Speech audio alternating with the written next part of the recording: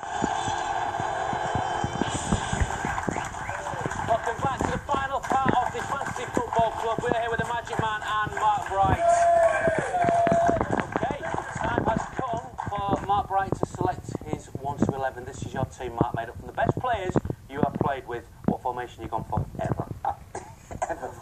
I've gone 4-4-2. Old school. Keep it real. I'll be fashionable again soon, the 4-4-2. Yeah, be back. Shall I go for it? Do it! Yeah. Okay. Chris Woods, Sheffield Wednesday, England goalkeeper at the time. He just edges out Nigel Martin. Sorry, Blazy. He was a great keeper. What's the difference between him and Nigel? Him and Nigel. There wasn't a lot. Woods was great with his feet. Like to play out in training. You know, loved to play up front, centre forward, hold it up. But just was like a really good pro. Not saying that Nigel wasn't either, but you have to make a decision. And obviously, he was the England keeper. We got to the FA Cup final, the League Cup final, and played in Europe that season. So I think he's my number one. Tough decisions, what it's all about, man. Yes. Shall I go again? Yeah. Right, mate. Dan Petrescu, Romanian fullback, wing back if you like. He came after the Euro '96. Amazing, amazing. What a player! He tried to teach me how to dive. He said to me that you need to get more fouls around the 18-yard box, and I'm going to show you how to do it. Kick the back of your ankle when you're running, and he used to do it in training. And what did you say when he said that to you? This is England, Dad. You don't want dives in England. Don't do that. But he was, what a talent. But I mean, just running off the back, running down the side, coming inside, good passer, good footballer. Just loved him, loved playing with him, excellent player. And went on to play for Chelsea, didn't he? Yeah, he left and went to Chelsea, Yeah. where he was fantastic. I think he coaches in Qatar now. I thought he was in Russia. Oh. Close, isn't it, mate? Yeah, close Mercer. Maybe he's moved. It's another 19 bus away, isn't it? Super Des Walker, former Forest player, played with him at Sheffield Wednesday, came back from Italy. Just a great lad. Really good captain when he captained the team. A pro on the day. He was just so focused, and as the saying said, never beat Des Walker. He just rarely got beat. How did you find when you played for Palace, when you played against Des? Did you find it difficult? Hard, really hard. He said he loved. Wright used to be up against him mainly because he used to pick Wright up, and Chetlow or whoever pick up me in them days. But when you play against him, it's just that he anticipated everything.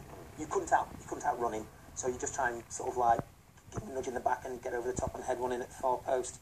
Yeah, so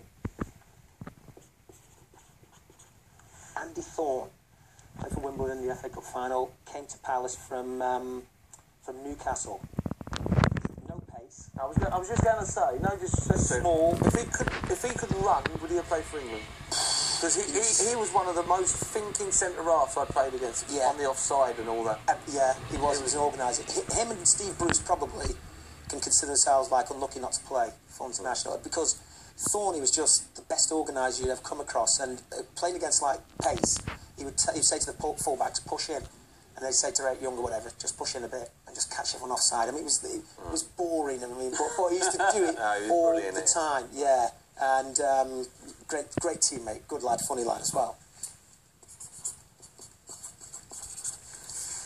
Roland Nielsen, he plays right back, but I have to put him in because he was so good. He's the best professional I've ever played with. Professional in terms of just preparing himself well. You can learn a lot of people like him. He was just, he said, just because you stay out doesn't make you a good professional. It's what you do. You know, do 10 crosses instead of half an hour. Just put the quality into it. Great teammate, very good, intelligent player.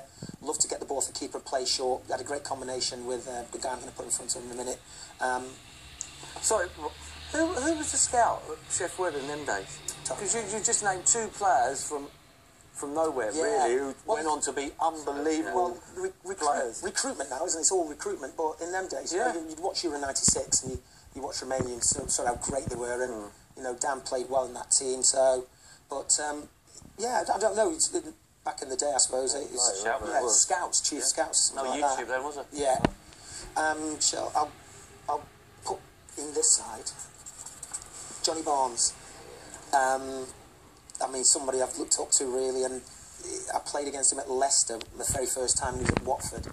And, you know, when you see someone up close, I thought, oh my God, he's so good, so skillful, great touch, very calm in possession. And he came to Charlton in my right at the end of the career, you know, the old... John must have been getting on as well, was it? Yeah, Barnesy, but just in training, you know, you set the standard with his touch and his passing and his vision. And he went on, you know, when he went to Liverpool, he was amazing there because of playing on the wing, but later in his career he kind of wanted to play more central. Did his game change? Yeah, he could adapt like Giggsy, wasn't he? Because he started from the wing, and he understood the game, could play, could do everything really, couldn't tackle, but, you know, really skillful player.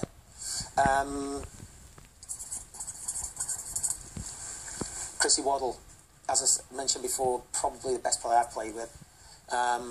When you go when you play with someone day in, day out, training, and use the vision, and he just had a thing where he said, I want you to come onto the edge of the 18-yard box here, I'm going to run down the line, and when I look up, I want to see you in front of the defender.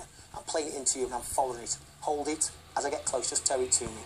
And he just used to tell me all the things he used to do with Papin when he was at Marseille, and he used to pick me up at night, go and watch the reserves, he's football mad, go and watch Sunday games, you know, in Sheffield, come on, let's go across park, watch the Sunday game. But skill, the goal he scored in the FA Cup semi-final against Sheffield United was legendary, you know, 30 yards out. Completely natural, or someone who works at his game? God, like you really, isn't it? Really natural. he just could do anything, you know, could chip, could curl, could drive it, could pass long range. He said he learnt a lot off Glenn Hoddle when he went to Spurs, so you learn off people around you. Yeah, I'm going to go for John Sheridan. He was at Sheffield Wednesday with me, and he was at Leeds when I first came across him. And I love to always have a bit of banter with him on the pitch. You know, Northern lad, give it your back and everything. It was only when I went to Sheffield that I realised, you know, he'd had a bad knee as well. What a talent! Played for Republic of Ireland, great pass of the ball, just understood the game. Got the ball off defence and passed it. And it's one of his first words to me when I made my debut for Sheffield Wednesday was, "You're not Palace now. We pass it here." I had hold of it. It came to me. I think it was a bit of trouble. I hooked it over my head, and and everyone goes, "Don't worry, John, he's like that with everybody."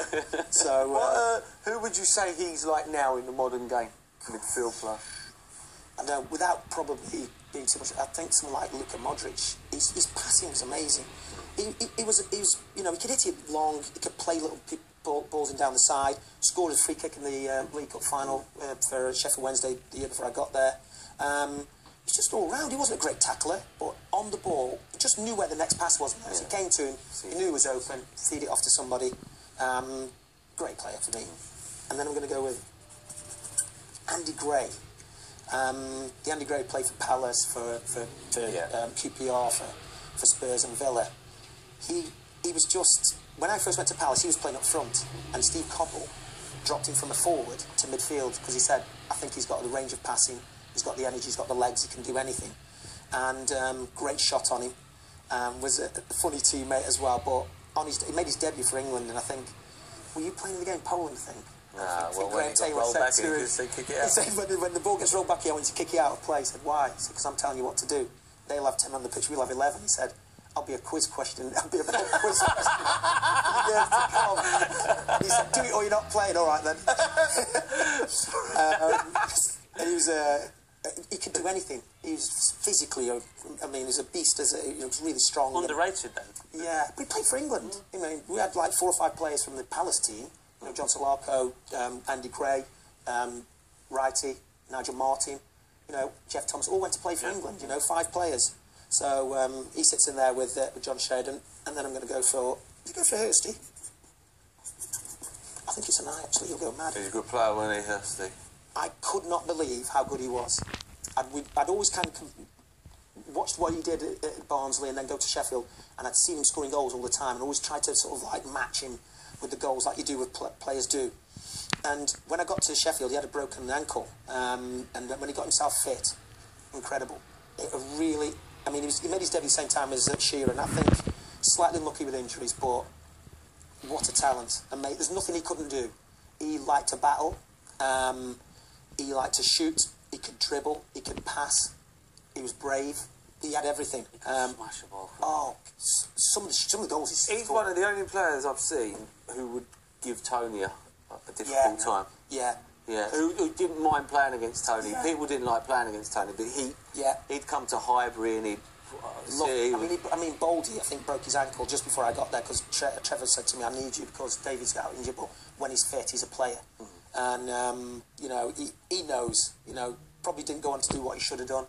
And, but still, you know, phenomenal goal scorer from anything, free kicks, outside the box, in the box, brave with his head, talent really. And then... 1 minute left. Your last player. The one and only Ian Wright. As I said before, there's nothing I can say about what I've already said. That dedication, application, willingness, desire, a winner, someone you want in your team. You know, battle for you, fight for you, funny, but just talented. Made the most of himself. Got the maximum out of himself. Could not have been any better. And I think that's what everyone looks for or strives for in your career. Can you be the best that you can be? And that's all you can be. So that's my 11. Okay, brilliant. Got 30 seconds. Who's not made it? Oh, Solarco. Sorry, John. He was great, John. He obviously did his cruise ships at one stage and come back strong after that.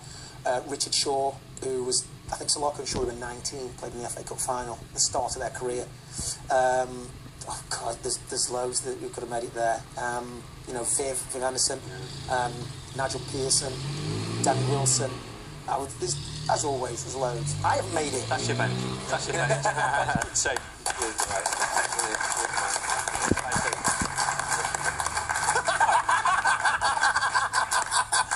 That is it. That is the end of the show. Huge thanks to our guest Mark Bright, the Magic Man as always, to our wonderful studio audience, to you lot at home for watching. Have a great weekend and we will see you next week.